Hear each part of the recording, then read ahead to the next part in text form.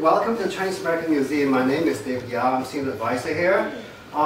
Thank you for coming this evening. Just a little bit of background and propaganda. The museum started at a soft opening in 2019, but obviously we shut down for 2020 during COVID. But we started doing a lot of webinars and Zoom programs. And then when we opened up officially in 2021, we had a number of temporary exhibits that last for anywhere between 6 to 8 months or longer. But as we move forward to tell the hardcore story of the Chinese American experience, we will always have room to tell, to share with the American public the Chinese culture and our influence on the building of America. And then, and also, we want to outreach to other community groups, immigrants, well, all from somewhere else, unless you are Native American, so that we can compare our immigrant experience. Because we all contribute to building America. Yeah. And also, we want to use the museum as a platform for discussions and open dialogue, and also outreach to different groups who may not have known about what the Chinese American experience has been. So, but going forward, we not only look back at history, but look forward to the next generation. That's why this evening we're so happy in having author Abigail Hing Wen here to talk about her book, or series of books. She wrote about the young ABCs, Chinese, American-born Chinese, and their experience in learning about the culture and, well, perhaps the pressure they feel of the traditional Chinese culture that we all subject to in one form or another. So, and we're very fortunate to have Alan Fong, who's our program associate here, in conversation with Abigail. So with that, Alan, take it away. Thank you.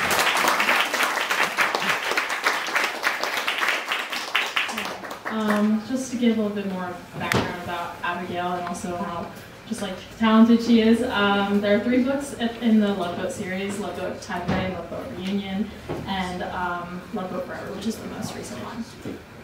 In addition to being a best-selling author, Abigail was also the producer for her film of Loveboat Taipei.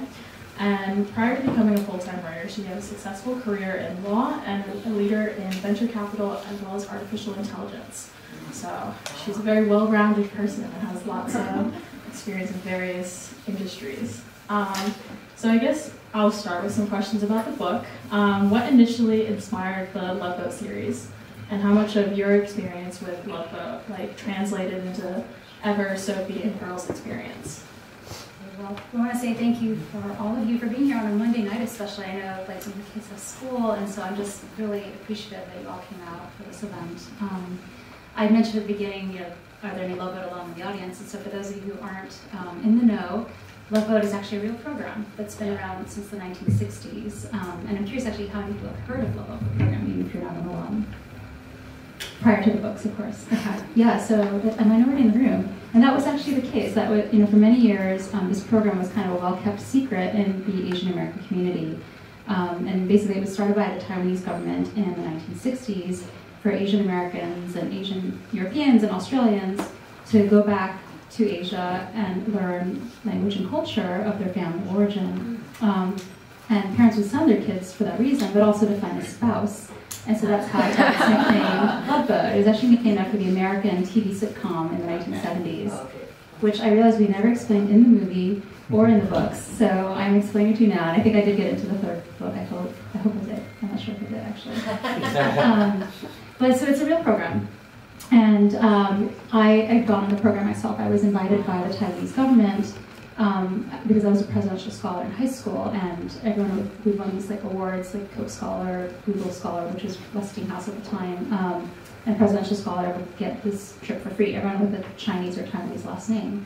So I got this very nice letter, which I found recently from the government inviting me to learn language and culture on this program, and I showed up, and lo and behold, it ends up being this summer free-for-all where the kids who've been really good, studious kids their whole lives in the United States or other countries are suddenly dropped off in this foreign country with no parental supervision, and they go crazy in the best of ways. So there was a lot of sneaking out clubbing, drinking snake blood sake, that was my husband, not me, and exploring the nightlife doing a tour around the island, a lot of dating, so definitely a lot of couples have come out of this program, which is why I asked about the kids.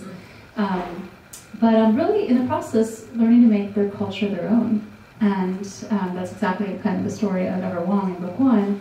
She's an 18-year-old girl from Ohio who is running away from her heritage, gets sent on this program against her will, and then really learns what it means to be a girl between two cultures, and also what it means for her to pursue her passions as a dancer while still honoring her parents, which is so important to her as well. So that was the first book, and I didn't ever expect the universe to expand into multiple books and now a movie, so I do feel really fortunate to be here today. So I actually found, not to spoil too much about the third book, but Pearl kind of gets in trouble on TikTok for having an Asian caricature, and so many people online see this as being like racist, even though she is Chinese. And I found the discussion in this book about being too Asian and being not Asian enough very interesting. And it's one that I relate to a lot. So I was wondering how, if like you experienced this growing up, this struggle, and like does Pearl's experience navigating through this reflect like how you overcame this as well? Yeah, absolutely. So the second novel follows two of the fan favorites from the first book on like an adventure back in Taiwan. Sophie and Xavier take back control of their futures.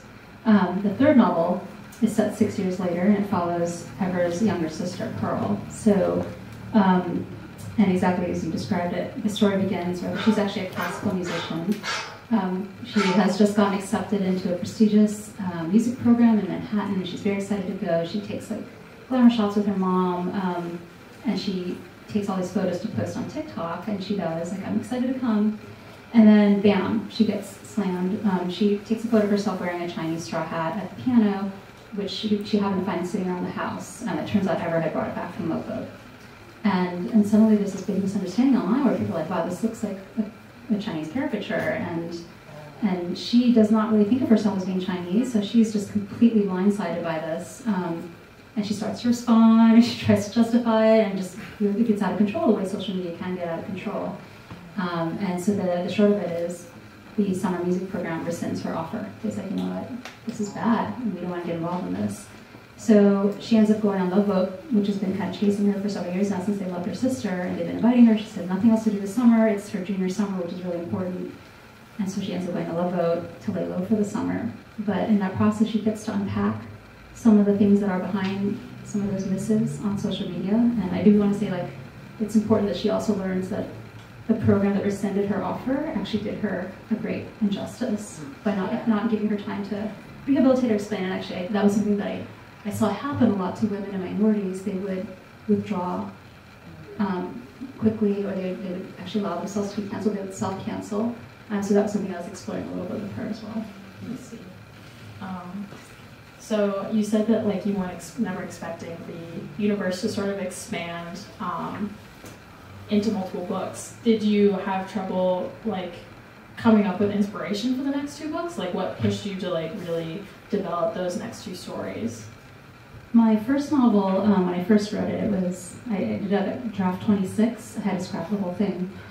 And that was because it was 120,000 words, and it was from 5 points of view: Ever, Sophie, Rick, Xavier, and a couple of viewpoints from Jenna, who's Rick's girlfriend in the first book. And I couldn't figure out what was wrong with it. I just knew it was really shallow, and I finally figured out, oh, there's too much story for one novel. So at 26 drafts, I scrapped it, and I redid the whole thing just from Ever's point of view. But it paid off because my other characters are really well-rounded. So they wrote the whole book from their point of view 5 times. So I knew them really well, and I was able to actually like kind of just leave all the ins and outs with her viewpoint. But because I had to condense it down just to her story, I had all this leftover story, especially Xavier's. And Xavier is kind of the bad boy in the first book, but we find out later he has undiagnosed dyslexia and even more other learning differences. But he is the son of a wealthy Taiwanese empire, and he is in a very high-performing culture that just wishes he would snap out of it. Whatever it is that's wrong with his brain, like just snap out of it, stop being so, all the words that were used because they didn't understand his brain was different. And I really did want to explore the story. It was really important to me for Xavier to get to have his to come to a place where he understood like he had a beautiful mind and that he had so much to bring to the table just by being himself. And so that became book 2. And when I signed the deal with HarperCollins, it was actually a 2-book deal. And shortly after we had the film deal, the film was like making progress, and we were editing my second book, and at the very end of the second book, someone said something like, I think the kids were like, Loveboat Forever, Loveboat Forever. And my editor flagged it, and she's like, oh, this is the title of the next book. So I was not expecting to write a third one. And I pitched Harper. They asked me to pitch them a couple ideas, so I gave them 2 ideas. One was, and for those who've read the second book, this might be fun, it would have featured Emma and Victor, who are 2 of the side characters in the second novel, on an adventure to look for, I think, Emma's mother. And then the other idea was the story of Pearl going to Loveboat 6 years later, so they picked that one. Yeah. Do you have a favorite character in the Loveboat series? It may be a bit like picking favorite children, but... No, it's exactly like that. I don't think I can pick one. I think they're all like part of me in different ways, and they're also part of people I love and people I've met, and just kind of also like stories that I've seen consistent threads through in the Asian American community. Like Ever is the girl running away from her heritage. Sophie Ha is actually, for those who read the first book, she seems like a force of nature. She's brilliant.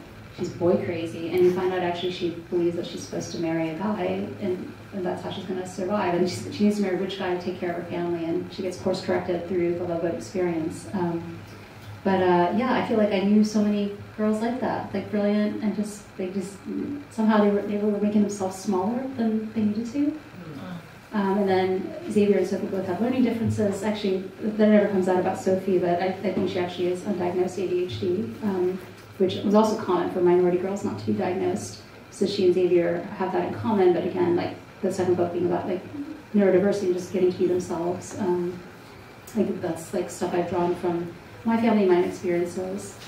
And then this third one, Pearl was harder to write because she's the younger sister, and I'm the oldest of 3. So I thought, gosh, Pearl she had it so much easier than ever. Ever like paved the way. She had to like fight her parents, and she finally got the freedom to do what she loved. So Pearl got to do what she loved right from the beginning. But I also felt like Pearl was really emotionally healthy and strong, and a leader, a natural leader. And I loved getting to like be in like the Loveboat world with a different character as the lead, and just how she is able to take ownership over so many things that happen. Pearl was just such a joy to get to know. I hadn't read many books that discuss the sort of internal like struggle between being Asian American, and so I haven't read the other books, but I'm excited to pick them up now. I would like to move into sort of questions about your process and like just writing in general. So how old were you when you started writing fiction? Like how did you get into wanting to be a novelist, I guess?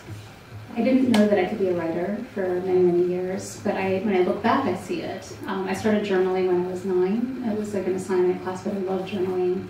And I journaled throughout my life. It was my way of, I think, just getting my emotions out. And I always would just jump in and just write how I felt. I never gave any context or anything, so it was just like pure writing, pure raw emotions, but I also coded it in case my mom looked at it. I didn't understand what I was talking about. But every opportunity I had in school that was like for like an open-ended assignment, I would take that and try to write a short story or a poem. And I used to tell stories to my brother and sister. And actually, I just realized recently that these books are all kind of like the stories that I told my siblings. They were about kids in a world without adults.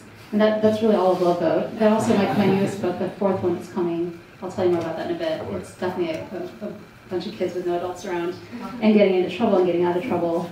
Because I never read anything by authors who were like me, and I never read anything about life like my own family, I just never thought I could be an author. I thought books were things you read about things you didn't know, which is true. Like I think we pick up books for that reason.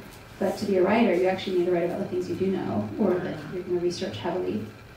So my very first novel, which I still love, which my agent still wants me to bring out, it started off as like a high fantasy with a boy and a sword going through a portal into another world, and there is a cool like thing that I'm working on in it. But the initial high concept was like it was derivative of things that I'd read before. But that novel, the time I was going to write it, I was thinking about being a law professor, and I couldn't bring myself to write the article to go on the market. I'd done everything else. I'd clerked here on the DC circuit, and I'd practiced at Sullivan and Cromwell, and then that was kind of the next step. But it was so boring, and I just couldn't do it. And my husband was like, well, why don't you just try this novel that you're excited about? And at the time, it felt like he was saying, like, why don't you just try to build a rocket ship, right? It's like, that's how daunting it was. But I tried it, and it came pouring out of me, and that's when I realized, okay, wow, I guess there's something here. And it took me 4 more novels. Loveboat was my 5th novel before I was able to publish, but 10 years of writing. Wow. So you said you didn't like have anyone that was sort of like you and to look up to for in the writing world, but did you have any inspirations like for writing this particular book, or even just that like you saw this author and was like, wow, I just love their stuff and I want to be able to write like them? Yeah, I would say it was Laura Ingalls and C.S. Lewis. So I loved the Laura Ingalls Wilder books. I read them over and over. And the same with Narnia. My honeymoon, I actually brought book 1, book 7, to my husband. Like I was like, I should have just looked back then. That was like the writing on the wall. But yeah, I read some Asian American authors growing up, but I didn't relate to anything that was in their books. I'm not sure why. But those other authors I really enjoyed. I think with Laura Ingalls, what was painful for me was to know that her mother was racist. And so I wanted, like, I think this is true for people who love books, you want to live in that world. You want to just like sink into those pages and like be in that world and meet the characters. But I knew that deep down, if I met Laura, if I met her mom wouldn't like me. And Laura herself, who was like super open-minded and who like was really curious about Indians, she'd be curious about me in a way that I wasn't equipped to deal with as a child. And so I think there was a bit of loneliness too in loving these books so much, but also feeling like, oh, they will not accept me. Yeah. What was the transition like going from full-time lawyer to full-time author? Like, you used to mention it was scary kind of to like make that leap. Could you like, I know you talked about with your husband, but like, did you talk to your family about it? How did your parents react considering all of the discussion about pressure to be, I don't know, a successful quote unquote, like lawyer, doctor, etc. type thing? My journey wasn't medicine and dancing the way it is forever. Like my parents actually wanted me to go into government and politics. I studied international relations and government at Harvard. And I think that's actually unusual for Asian American parents of their generation, but they really wanted me to go to give a voice to the community and to kind of advocate for people. I saw my parents advocating. They would go to the school to talk to principals, not about us, but about the other immigrant kid who had some misunderstanding with the administration. They would try to go and smooth things over, help explain. So I kind of grew up with that model, but I'd come here to DC to work on Capitol Hill, as I mentioned. And there was that moment when I was like, I called my dad, and I can't do this. And I was crying, I'm like, this is not for me. Like, it's all these young people with too much power and no life experience, and it just did not sit well with me. And he said, it's okay. And that was actually really important for me to hear that from him. It's okay. Because I remember feeling like I'm letting everybody down. Like everybody was like, oh, you went to Harvard and you're gonna like save the world. I'm like, no, I'm not gonna do any of those things. But I think going into law was a little bit kind of still on that same path of like advocacy. And I did actually stay in law practice for a while. So that decision not to become a law professor was pivotal. After that, I ended up taking maternity leave for 3 years, and that's when I started writing seriously. So I wrote that first novel, I wrote a second novel, but I was getting bites from agents, but no book deals, and I was thinking, I really need to finish my law training because I need to support my family. I had 2 young children at the time, and if something happened to my husband, then I would have nothing, no degree, or no experiences, or no skills to support my kids. So I did go back to law. Right as I went back to the law firm, I sent out my second novel to the agents in the world, and I was waiting for them to get back to me while I was practicing law. And then I made my second big decision, which was to leave the law firm and go in-house.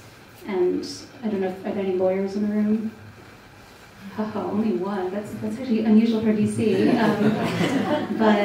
And it was actually a scary choice to step off that treadmill and go in-house. But going in-house I loved it, actually. I was able to be closer to the business side of things. I moved into a venture capital lawyer role, which was actually rare to get. I was working with the lifeblood of Silicon Valley. By then I moved out there with my husband. And I had time to write and raise my kids.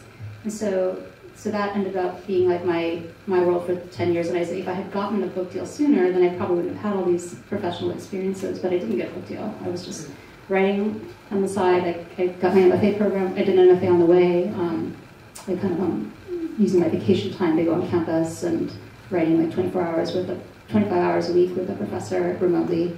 And this whole time I just kept working in venture capital and getting to know the AI space and technology companies. And so all that ended up becoming fodder for my stories. And I didn't actually leave my job until about 2 years ago. So now I am doing the creative work full time. But it took me a long time to be in a position where I felt I could leave. And I didn't leave even after we hit the New York Times list with the first book, and even after I had a movie like substantially underway. I was not brave enough to leave, actually. And when I did finally, I was like, I should have done this sooner. But yeah, now I'm enjoying what I'm doing. Speaking of the movie, how is it like becoming a film producer? Could you speak more about what sort of role that entails for making a movie? Well, it was important for me and my reps that I be involved in the adaptation because it's an all Asian American cast. There's 30 different Asian American characters. It's a very uniquely Asian American story. And being able to, like, I wrote it because I wasn't seeing a diversity of representation of Asian Americans in Hollywood. There's a lot of tropes at the time. And when the producers asked me, what's the most important thing to you? I said, it's 30 different Asian American characters. I want to see that diversity reflected on the screen because we are a diverse community. We know that we're a diverse community, but for some reason we're just not seeing it in the media. So I'm happy we got there with that. But that is partly why I became an executive producer on the film. But I also wanted to learn the ropes. I know it's really hard to get film experience, and so it was an opportunity. Loveboat was an opportunity for me to get that, and I was involved from the beginning to the end. So that was, finding a screenwriter and then going back and forth with the screenwriter, talking about the shaping of the script, finding a director who I'd actually met prior to signing on with my producers, and then casting, which was really fun. And then we filmed in Taipei for 2 months at the height of COVID. And we all had to go through 2 weeks of quarantine in the hotels there. But then once we were inside and out of quarantine, we were just living in a free society at the time when everyone was still on lockdown, in California especially. So that was wonderful. That was like a magical time. We were free, we were on set together. We were also isolated, so it was like a closed set, and we really bonded very tightly. Almost like another Loveboat. Exactly. That's exactly what we described it as. So for a lot of the cast, like coming from North America, sure, yeah. It was their first time going back to Asia, and so we had such a good time. Yeah. Will there be a film 2 and 3, perhaps? I hope so. I would love to make more films. There's so many. It's so hard to make a movie. It's impossible that we made it so fast. But the movie did well on Paramount Plus. My agents and we were all worried it was going to tank because it came out during the double strike in Hollywood. I don't know if folks are familiar with it. But the actors are on strike, the screenwriters are on strike, nobody was allowed to promote. And for a film like this, I felt like really important that the talent be able to promote it. But the Asian American community really, really came out for the film. They held screenings for me around the country. I did a talk with folks in New York, and it ended up having 120,000 views on Facebook. And then some of my Instagram posts hit. I have one that's at 9.6 million views now of behind-the-scenes photos from the movie. And so, like, the community really came out for the film, and it ended up hitting the top comedies chart on Paramount Plus. And Paramount Plus actually reported in Q3 they added 2.7 million subscribers to their data, which is huge. It was a 48% jump from where they had been the prior year. And they haven't told me that that's because of my movie. But my movie came out in August, and Q3 is from July to September. So, and the whole point of them acquiring Love in Taipei was because they wanted to add new subscribers and reach a new demographic. So I think they're happy. A lot goes into making a movie, but yeah, spread the word for the film, spread the word for the books, and tell Paramount Plus that you want another movie.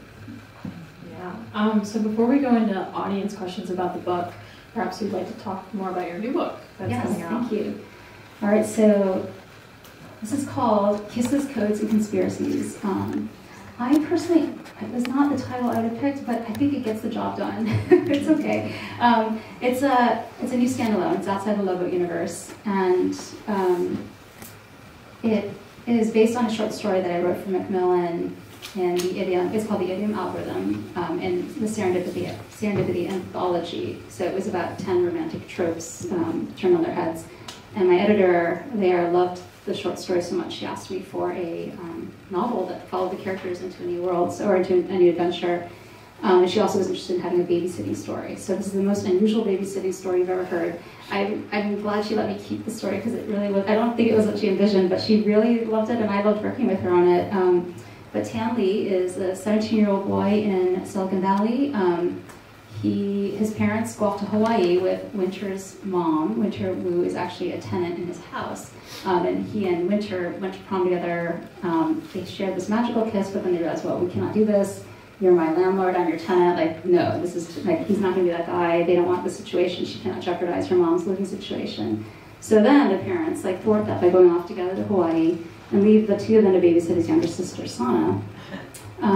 And lo and behold, his ex-girlfriend from Shanghai shows up on his doorstep with millions of dollars in cryptocurrencies stolen from her billionaire father, and thugs on her heels. And so these thugs go chasing them all around the Bay Area. It ends up being this like caper, this heist. I had so much fun writing it. It's kind of like a thriller and a rom-com, so it's a little different than like the Loveboat world.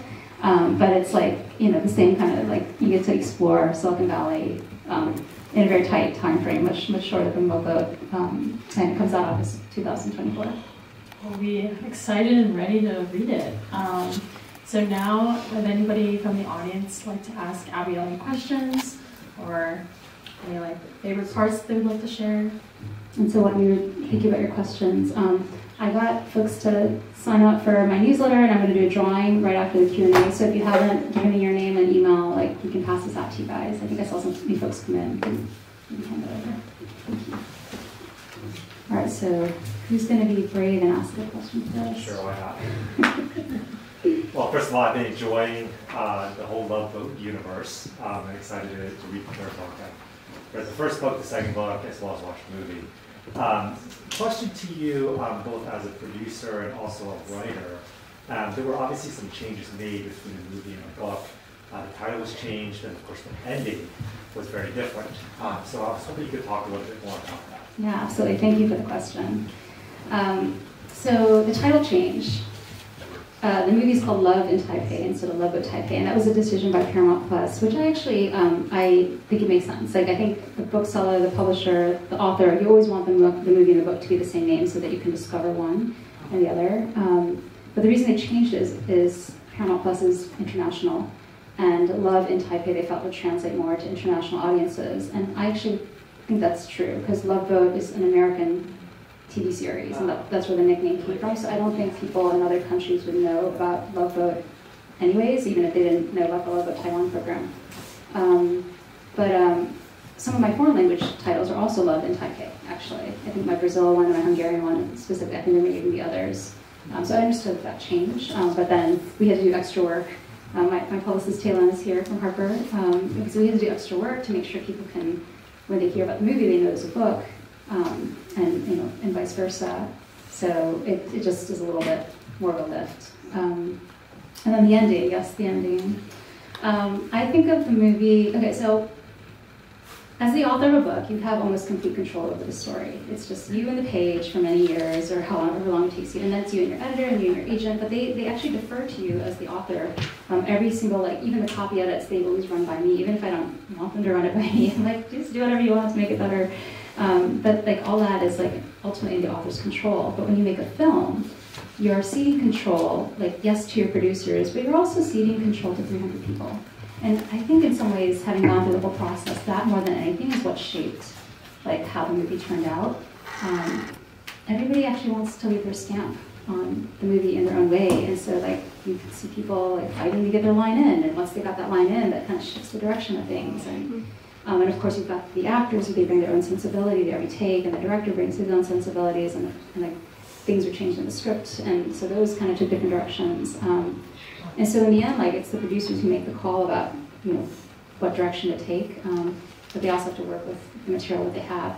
So I think creatively of this story. I think of the movies, and the romance arc ends at the midpoint, because she does, you know, it happens at the midpoint, even though her journey with her family is completed in the movie and in the book as well. So I'm hopeful that we could do more, but for now I think what I'm saying, you know, you watch the movie and then you can continue the journey in not only the second half of the second book, but the second and third books as well. Thank you. Other questions? Yep. Maybe I missed what you had said, but earlier you mentioned about how some Asian American stories that you've read, you didn't feel too much connection to them. What opportunities are there for Asian American stories, kind of looking forward, that you say, oh, there's an area here that can be explored for the American market or for the world to hear? Yeah, well, I think this is a great time to be writing diverse stories. Like, I think things have really changed a lot. When I started writing, I didn't know I could write an Asian American main character, and that was actually true. 15 years before my time, there was an Asian American writer, and she got a book deal, but she's told by the publisher that she could only publish it if she would change her Chinese boy to a white boy for marketing reasons. And this story was in our community, we knew this, and so I just never wrote an Asian American main character. I just knew that I could not publish.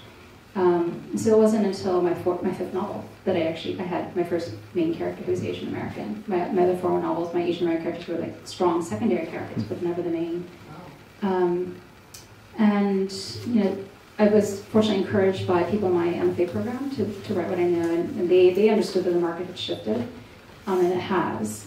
Now, like after Loveboat Forever, I've seen so many more Asian American novels come out, and there's like stories about girls going back to Japan and finding their heritage, right? It's like interesting, but there's also just so many more stories that can be told. I think there's like horror stories and fantasy, Asian fantasies, and really every genre is bubbling up. So I think that's my biggest advice to people who are writing or aspiring storytellers, is to write really what only you can write and what only you know, because there are like so many stories in our community that still haven't been told yet.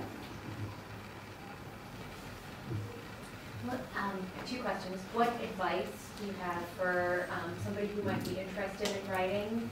And then also, how is it being an author in this current stage of the world where, you know, there's so much more digital media and other things competing for people's attention, and you see like, publishing houses sort of some of them folding, some of them, you know, combining into others. And just wondering if you have, you know, perspective on that. Yeah, so advice for aspiring writers, in addition to writing what you know, read widely in lots of genres, read widely in the genre that you love, and then write. People told me that it would take 10,000 hours, a million words. I was hoping to be a prodigy and be faster than that, but it took me exactly that, 10 years, and it must have been more than a million words.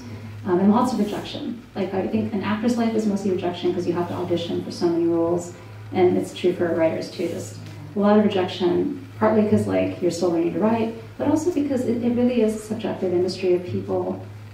They want to work on things that they resonate with, and you know, you and your friends don't love the same movies and the same books either, and that's perfectly fine. Doesn't mean the movie's bad. It just means that it's not for you, and that's true for agents and editors too. And so it just takes a while to find those things that resonate with you. And I think sometimes being from like a minority culture, it felt like it was harder to find those people who resonated with us, but it does feel like things have changed and shifted, and now there are more. And your second question, remind me. About the landscape of publishing these days, and right. what it's like to be an author. Yeah, oh gosh, Taylor, you're probably better at answering this than me. There is a lot of, especially during COVID, like digital promotions have become really important. Definitely like TikTok actually does sell books. I'm terrible at TikTok, unfortunately. People discover content that way. Are there still as many books being published? There's a lot of books being published. I mean, do you know, is it more than before? It feels like there's more than before now. Yeah, I think it's as much as ever. As much as ever, at least. Yeah, there's a lot of books being published, and I will quote someone unattributed. She said you never quote her in person, but she thinks there's too many books being published, actually. And it's possible there's too many books being published that are the same thing, because there's a bit of like, people, I think there's a conservatism in publishing where you know that something sold before, so if you publish something else like it, then it'll probably sell again. And sometimes that's true. Like sometimes people want something that's familiar, but a little, like just a little bit less familiar. Like they want to know the Cinderella story. I mean, actually, my books in some ways are Cinderella stories. The third one, there's a glass slipper story in it where she has to find this mysterious suitor that she met in the dark based on his sneaker. So that's the glass slipper. But yeah, people. And so I think there's a bit of that conservatism where people want like more what they know. But it does feel like a lot of books are being published now, despite like, you know, all this other competition. But it's true, there's also more competition for eyeballs. But I will add, I heard just at this Y'all Fest festival I was at, one of the authors said that reading a book is the only medium that actually rewires your brain in a healthy way. Wow. So I was like, oh, I need to go research this. That sounds great. And I'm going to make my kids read more. As a writer, you have to do a lot of research, and I think this is a two-part question. What was the thing that you liked most researching for the Loveboat series, and what's the most interesting thing that you've researched? So I actually went to Taipei. So the question is about what was the most interesting thing that I researched for the books. So I actually went to Taipei. I've been there now 5 times. The first time was with my family when I was 12. The second was to go on the Loveboat program, the real one. And the third was to research the first book. So I went by myself in October. I did like 3 days in the city. We just ran around like to all the sites. I checked out the blue pipe that my husband told me about. So there's a blue pipe that extends from campus over the Keeling River, and my husband and his friends sneaked out over this blue pipe. And I didn't know this existed because I just snuck out the front door with my friends, and other people like jumped over this wall. So I went and looked, there really is this blue pipe that goes like all the way across the river, and so that became the escape mechanism in the first book, because like how could you not do it? We couldn't put it in the movie because it was too dangerous, but it is in the book. So that was fun to see that. And then I did a tour around the island, which I loved as a student on the Loveboat program, and I wanted to fit it into the novel. It ended up being a really condensed thing in the novel. But on that tour, I would see food that reminded me of my mom and dad, like a platter of fried eggs, or like certain fruits that my mom adored. And I realized in those moments that Ever would also think of her parents, like, and associate like those salted eggs, like my dad made those. And since she was actually running away from her parents and she was angry with them for sending her to Taipei, it was actually a really good moment for her to be forced to think about her parents when she doesn't actually want to think about them, but in a way that, you know, kind of forced her to think about like her relationship with them when she wanted. So I think those moments where I felt like this emotional connection to my character were, I think those are like the gems of my research. Have you experienced writer's block? And if you have, how did you work through it? And then the second question is, you've had some shifts in your career. What was that like for your kids observing this, and what do they think of you as an author? Yeah, so have I ever had writer's block? I don't actually think I do have it, so I know that's like disappointing as an answer. But what I do is I have multiple projects, and I think that might be why I don't have writer's block, because if I get stuck on something, I just shift to one of the other projects. And then the way I've also learned over time the way my brain works, and so I have a lot of ideas all the time. I have the most ideas in the morning when I wake up. Sometimes, like, I think my subconscious works on it at night, but I think it's true of a lot of people. So I wake up with lots of ideas. I have to write them down before I lose them, because I will lose them if I don't. And then when I have a moment to sit down, which I now have more structured time to do, I organize those thoughts and ideas. I also carry, on my phone, I have 1 million files with different projects. And so when I get an idea, I usually know which project it belongs to, and so I just slot it in there. And that's kind of my way of keeping myself organized. And then now that we're also doing producing projects, what I do is I structure my day so I do my writing in the morning, and then I take my meetings and produce in the afternoon when I have less energy. And so I save my main brain power for the hard part, which is the writing. And then your second question about what do my kids think of it? I think they seem like a lot of like hard work and a lot of resilience and a lot of rejection. And they've seen me like had some low moments. Like when I had scrapped version 26, that was a real low moment for me. It had been rejected actually, and I didn't know it was wrong. And I also had gone out for 2 promotions at work, and I came in number 2 for both of them. And so at that moment, I think I felt like I did everything wrong. I'd spread myself too thin. Plus, I think when you're a mom, you always feel that way. Like you're not a good mom, you're not a good worker, and I wasn't a good writer. But then everything kind of changed after that, and they got to see the benefit of that. People always want to know why it changed. So. I ended up getting a double promotion at work into an AI business role instead of these legal jobs that I was going for. So it was a much better role than the ones I'd applied for. And the reason I believe I got those jobs is because I put myself out there. So I got on the radar screen of senior people in my company, and I had a chance to do a practice interview with one of them and told her I wanted to speak in public, and she gave me my first speaking opportunity at a general counsel's conference, and then from there I went on to speak on AI around the world, and the last gig was I hosted Intel's AI podcast, and I got to host all the industry leaders in the space, which is really cool. And then the book, I think just having my critique partners come around me and encourage me to keep going, pick me up off the floor. They told me, your stuff is good, there's reasons you're not getting through the gate, and they gave me great advice, and I kept going. This will probably be our last question, okay. So just letting you know, so we have time to sign books downstairs. Okay, and I have to do the raffle. Yes, yes. As you said, Asian American movies have been having a moment, and some momentum finally, of some pretty popular ones recently, like Shang-Chi or Everything Everywhere All at Once, Crazy Rich Asians. Do you have a favorite? Well, I love all of them. I think they're all so different. The funny thing about being an Asian American in Hollywood, I've met most of Asian American Hollywood now, is they kept referring me to them, like, oh, you need to meet this producer, that producer, or this director, and that director. And we're all really different from each other, like creatively. Like, we're all Asian American, but we have very different sensibilities, different aesthetics. So, like, if we were not Asian American, we might not actually resonate with each other's work. And so that's part of why it's important to have like a plurality of voices and plurality of like just creatives out there. But I do love all of them because I think they all help to build our body of work as a community and just showcase again that diversity that I know we have. So I'm going to do the raffle. Let me tell you the prizes. Let's see where to start. I thought, okay, so Paramount Plus has been awesome. As I said, they gave me $25 gift cards for people who did not have Paramount Plus yet. So what I'll do is I'll raffle these off first. If you have Paramount Plus, or you want the other one, then you tell me, and I've got to do them. So these are fans from the LA premiere. They're limited edition, there's not very many of them, but Paramount Plus, again, they just gave me the extras afterwards, and so I'm raffling them off at my book events. Okay, so maybe you want to pick, or not, sure, okay. Shuffle them a little bit. Yeah.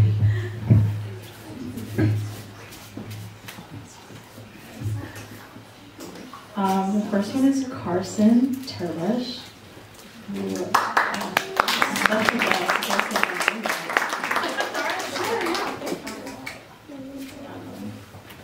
How many more do you have? 1, 2, 3, 4, 5, 6, 7. Okay. Next, we have this Martha Byers.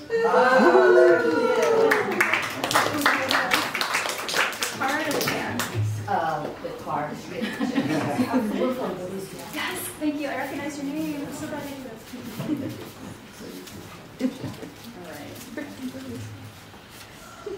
Edward Hu? Sue. Sorry.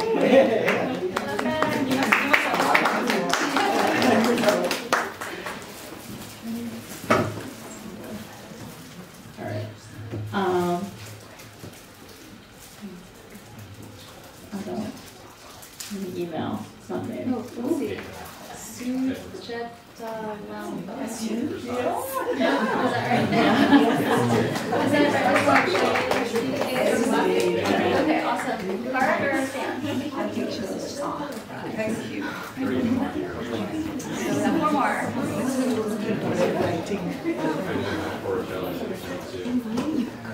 Clara Capilli.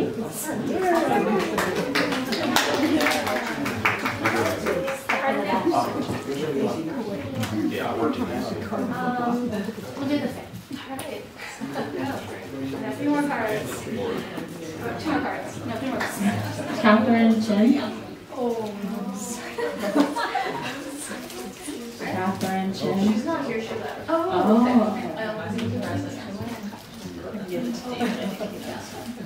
Yeah, I signed her book. Ed Lee. Oh, that's me. Hi. Thank you. One more. All right. The last one. chung.aj@gmail.com. Also not. Oh, you already have it. Give it to me. Okay, I'll give it away. Okay. All right. Thank you everyone for coming. We will be doing book signings downstairs. So, well, we have one more. Oh, sorry. Just kidding. We have one more. My bad. Kate, but through college. Sorry if I said that wrong. Okay. So yeah, we will be doing book signs downstairs. So if you would like to mosey your way down, we'll get started down there.